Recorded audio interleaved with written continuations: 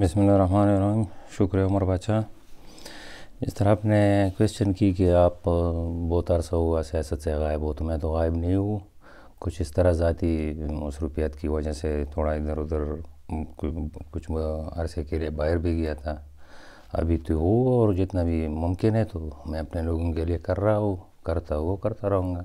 بن چکے بالکل عمر بادشاہ. میں ریئلی بتاتا ہوں نا، چیلنج کے میں بتاتا ہوں کہ میں نے اس وقت جو انٹرویو دی تھی، ہمارے یو سی میں تقریباً زیادہ سے زیادہ 40% لنک روڈز تھے. میں اللہ تعالیٰ کا شکر گزار ہوں، جتنا ڈسٹرکٹ کونسل میں اتنا فنڈ نہیں ملا تھا، کیونکہ پہلا فنڈ ہمیں ملا تھا 2015-16 میں، پھر 16-17 میں ملا تھا، اس پہ بھی کٹ لگائی تھی. 17-18 میں پروونشل گورنمنٹ سی، ہمارے تو پی ایف سی ایوارڈ سے ہمیں پیسے ملتے ہیں. پی ایف سی ایوارڈ سے ہمیں 17-18 میں ایک بھی پیسہ نہیں ملا. 18-19 کا ٹینڈر ہوا تھا کہ اس دوران ہمارا ٹینیور ختم ہوا، اور آپ کو پتہ ہے کہ پولیٹیکل سیٹ اپ ہے، تو پروونشل گورنمنٹ نے او اے ڈی پی ٹینڈر ہوتے ہی اسے بند کر دیا.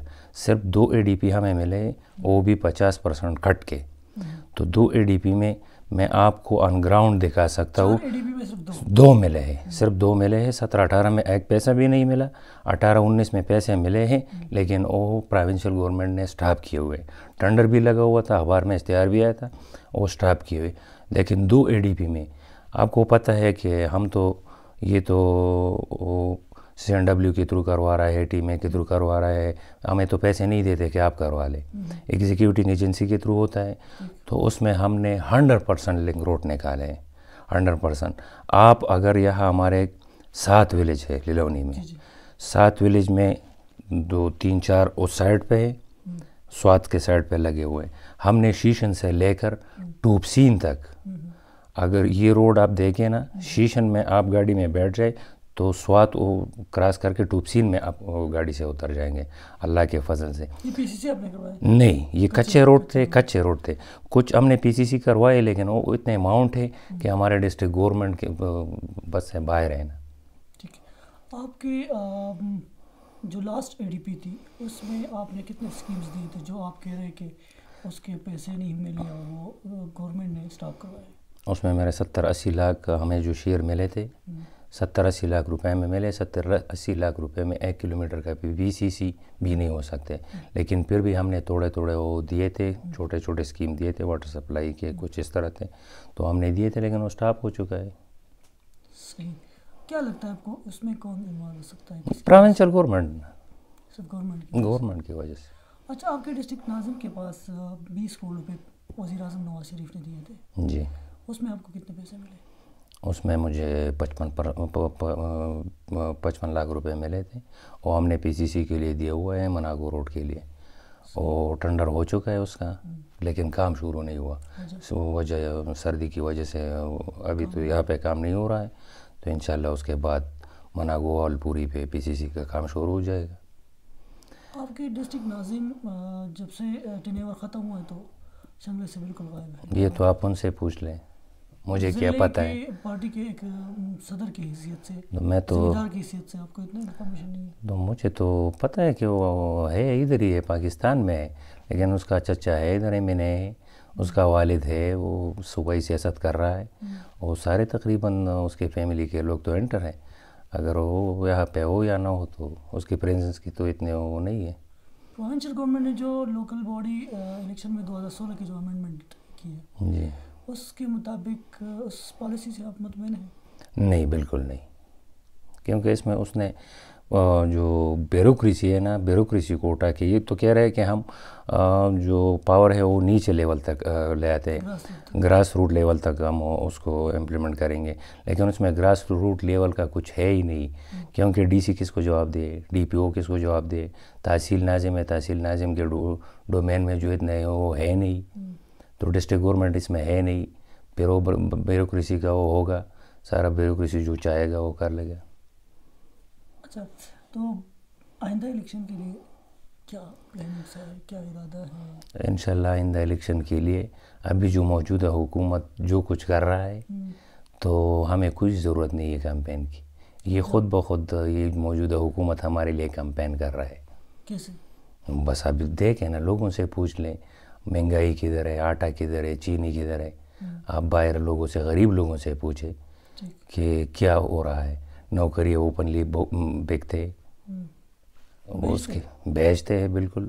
ابھی ریسنٹلی ڈی سی آفس میں ہوا ہے, اس میں سارے آپ دیکھ لے, پورے سارے شنگ اور جہاں پہ آپ کا تعلق ہے اسی کے سارے لوگ ادھر بھرتی ہوئے, کیونکہ الپوری میں اور کو غریب نہیں ہے.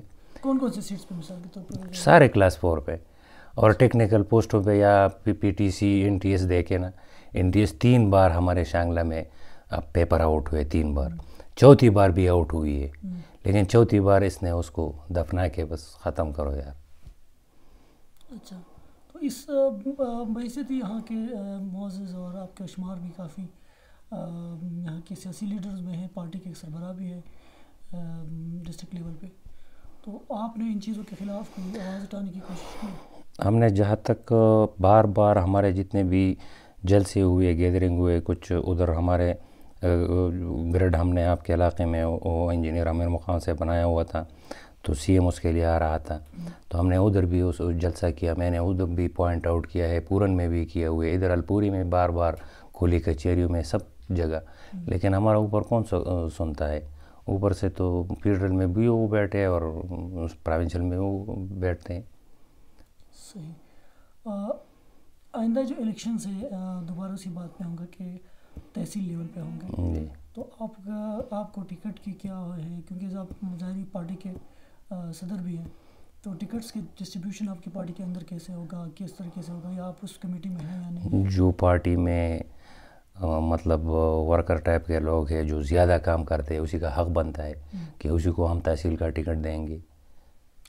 جو زیادہ کام کرتے ہو, زیادہ لوگ زیادہ اس میں مطمئن ہو, تو ہم تو مل بیٹھ کے اس کو ٹکٹ دیں گے. اس بات میں کتنا سچ ہے کہ ڈسٹرکٹ ناظم جو سابقہ ڈسٹرکٹ ناظم انجینئر امیر مقام صاحب کا بیٹا, جی, ان نے اپنے ووٹ جو ہے وہ غربن میں منتقل کیا ہے؟ یہ تو سچ ہے نا. اس نے اپنا ووٹ جو ہے نا پورن سے یا الپوری میں, وجہ کیا؟ یہ تو آپ ان سے پتہ پوچھ لینا. میں نے تو بار بار ان سے پوچھا ہے, لیکن اس بارے میں کچھ نہیں کہتے. اور اس میں کتنے سچ ہے کہ آپ کی کوئی ویسے انفارمیشن ہوگی کہ پی ٹی آئی کے جو سدید الرحمان صاحب ہیں, جی, اس نے بھی یہاں پہ شفٹ کیا ہوا ہے. وہ انہوں نے بھی شفٹ؟ ہاں بالکل. تو آپ سمجھتے ہیں کہ ٹاکراؤ جو ہے ان دونوں کے مابین اسی طرح سے ہوگا؟ تو مجھے تو ابھی یہ نہیں لگ رہا ہے کہ وہ اس طرح کے وہ غلطی کرے. نہیں, وہ اس طرح کے وہ پارٹی کے ہیڈ ہے. اگر نیاز نے ووٹ یہاں پہ شفٹ کیا ہے تو اس سے یہ ظاہر ہوتا ہے کہ آپ کو چانس نہیں ملے گا. نہیں, پارٹی جو پہ فیصلہ کرے گا مجھے منظور ہوگا. میں پارٹی کا ہوں اور پارٹی کے ساتھ رہوں گا. پارٹی تو ظاہری بات ہے, اس کے والد صاحب جو ہے وہ پارٹی کے صوبائی صدر, وہ تو وقت آنے پہ پتہ چل جائے گا کہ. ٹھیک. اور آپ ویسے خواہش رکھتے ہیں کہ آپ تحصیل پہ؟ خواہش تو ہر ایک کا ہوتا ہے نا, جتنے بھی سیاسی بندے وہ ہر ایک کا خواہش ہوتا ہے. میں 2 دفعہ مسلسل ڈسٹرکٹ کونسل کا ممبر رہا ہوں. ابھی تو میں پیچھے نہیں جا سکتا ہوں کہ میں ولیج کونسل کا الیکشن لڑوں. مجھے بھی خواہش ہے کہ میں تحصیل کا لڑوں, لیکن اگر مجھ سے زیادہ اہل کوئی اگر پارٹی میں مل گیا, کمپیٹنٹ ہے, تو اس کو ہم ٹکٹ دیں گے. ٹو بی ہانیسٹلی آخری کویسچن, نیاز کا رویہ اور نیاز کا آپ لوگوں کے ساتھ کونسل میں فنڈز کی ایکویلٹی کی میں بات کروں گا کہ آپ کو شفافیت کے وہ کتنے حد تک آپ مانتے ہیں کہ آپ فنڈز میں اور ایک بات میں عمر باچا آپ کو فرینکلی بتاتا ہوں کہ نیاز اس طرح بندہ نہیں تھا جو فنڈ کے پیچھے لگا ہوا تھا یا فنڈ غبن کرنے کی کوشش کر رہا تھا. اس کا سوچ بالکل الگ تھا کہ میں شانگلہ میں جتنے بھی وہ جس طرح وہ ینگ لڑکا تھا اور ایجوکیٹڈ بھی تھا, تو اس کا ذہن یہ تھا کہ میں شانگلہ میں کچھ کر لوں, لیکن اوپر سے پروونشل گورنمنٹ اس کو کسی کام کرنے نہیں دیتے, تو اسی وجہ سے وہ کافی مایوس تھا. اور فنڈ کے ایشو میں تو کوئی ایشو نہیں تھا, ہم مل بیٹھ کے, اس اختلاف والے بھی سارے ہم مل بیٹھ کے تقسیم کر دیتے آپس میں. اب مجھ سے زیادہ پوزیشن والے ان سے مطمئن ہیں. آپ یہ سمجھتے ہیں کہ آئندہ جو الیکشن ہوگا بلدیاتی, اس میں اے این پی ہوگی ٹکراؤ میں یا پی ٹی آئی ہوگی؟ یا اے این پی کو پی ٹی آئی کے ساتھ ہمارا ٹاکرا ہوگا انشاءاللہ. P T I